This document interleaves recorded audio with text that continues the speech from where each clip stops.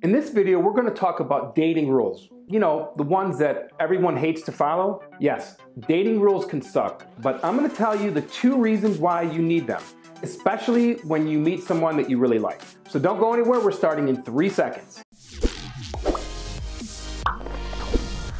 Hi everyone, I'm Dr. Antonio Borrello. Welcome to another video. This channel is all about helping you build great relationships so you can grow happy with the people you love. So, if you're interested in making your love life the best part of your life, start now by clicking on the subscribe button and the bell notification so you aren't missing anything. Okay, on to the dating rules. So what are these dating rules and why do people even follow them? I mean, I have some too, but where did they come from? Well, the whole concept of dating rules started with the 1995 release of The Rules, Time-Tested Secrets for Capturing the Heart of Mr. Right by Ellen Feen and Sherry Schneider. And it's been updated since then. And yes, the book is a classic and it was a bestseller and created the whole dating advice industry as well as a lot of controversy. Basically, the book suggests rules that a woman should follow in order to attract and marry the man of her dreams. In a nutshell, following the rules means that women should not aggressively pursue men, but rather they should get the men to pursue them. The book encourages women to be easy to be with, but hard to get. And it tells you things like to never initiate texting or calling, or to limit the amount you share and limit the amount of time you talk on a date. Oh, and never ever accept a last-minute date. It even goes so far as to suggest how long you should wait before responding to a text or phone call. It really gets that detailed and ridiculous. But do these rules work? Well, yes, they can work, but are they a good idea? Not necessarily. I mean, some dating rules like mine are okay, but I have 2 main issues with any dating rules that prevent you from being yourself, and here's why. First, if you aren't yourself on the first few dates, or if you're on your best behavior, what's the other person going to think when you finally start acting like yourself later down the road? Furthermore, it's not easy having to develop and maintain a simulated personality for a prolonged period of time. I mean, we're talking about months and months. And are you supposed to use the rules until you're married? If so, what if he doesn't like the real you afterwards? I mean, you're acting and not being yourself because you have to follow these rules. And the second reason, following strict dating rules like the ones I just mentioned have the potential of turning the dating scene into one giant masked ball, where everybody tries to outguess or outsmart everyone else, and whoever believes what he or she sees is being played. Think about it, the cost and pain and disappointment can be significant for those who become involved in this kind of drama. So yeah, strict dating rules that encourage you to engage in very specific behaviors or prevent you from engaging in things that you want to do are not recommended. Having said that, I do believe, like most things in life, an amazing relationship is also based on some principles and rules. And following these rules will put you on the path to developing a healthy and loving relationship. And these rules are especially important when you meet a person you really like because they save you from the craziness associated with falling in love. So they help you to pace the relationship, keep your standards high, and not allow you to compromise your values. So the first reason why you need dating rules are to protect you from yourself. Because when you really like someone and you're falling in love, it's hard to control that obsessive and addictive desire to be with that person.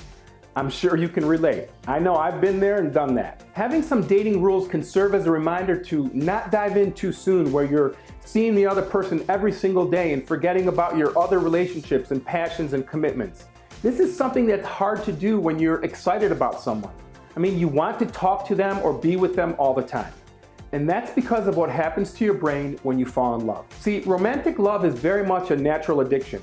When we're in love with a person, we are chemically addicted to that person. In fact, falling in love has similar effects on the brain as cocaine does on the brains of a user.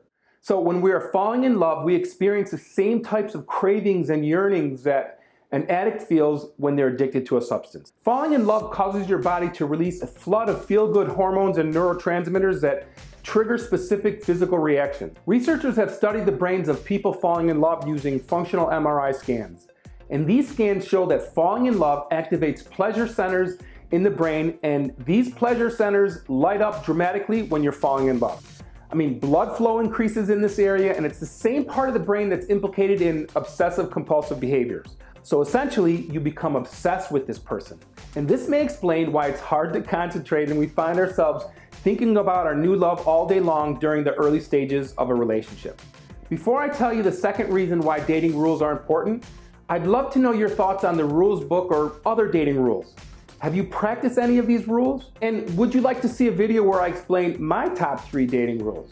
Leave a message in the comment section below and let me know. Okay, the second reason for needing dating rules is that they protect you from dating people who are bad for you. So basically, when we become intoxicated by these feel-good hormones, the parts of our brain responsible for making critical assessments of other people shuts down. Perhaps that's responsible for many bad decisions or missing the obvious red flags that everyone else sees. And trust me, early warning signs or red flags are always there. When we reflect on past relationships after the fact, we're able to recognize early warning signs and red flags or behaviors that expose some undisclosed or hidden aspect of their personality, attitudes, and intentions. But dating rules give us standards and expectations of what is acceptable and what is not. The rules can help keep us accountable.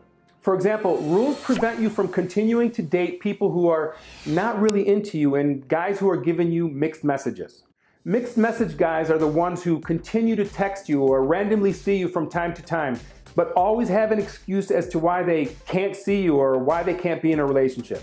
If you hold yourself to standards and expectations or rules, you certainly won't tolerate anyone who treats you poorly or disrespects you. Remember, if a man likes you, he will find the time or he'll make the time to see you. And while these red flags may be obvious to outsiders, they're often overlooked for a number of reasons. Sometimes couples are blinded by the excitement of love. Others hide in denial and minimize the severity of the behavior and believe that they can tolerate it. And this goes back to needing some dating rules up front to protect you from people who are bad for you. See, we all have amazing intuition, gut feelings, and we usually know when something or someone is bad for us. We have this feeling inside or this voice in our head pointing out the red flag or telling you that something isn't right. But too often people choose to ignore their intuition, or they think that they can cope with a particular behavior or believe that a person will change. Dating rules will help you to avoid this. By the way, if you're interested in knowing if a person is falling in love with you, click here to watch this video. Or if you're worried that the guy you're dating is just not that into you, click here to watch this video. I'll see you in the next one.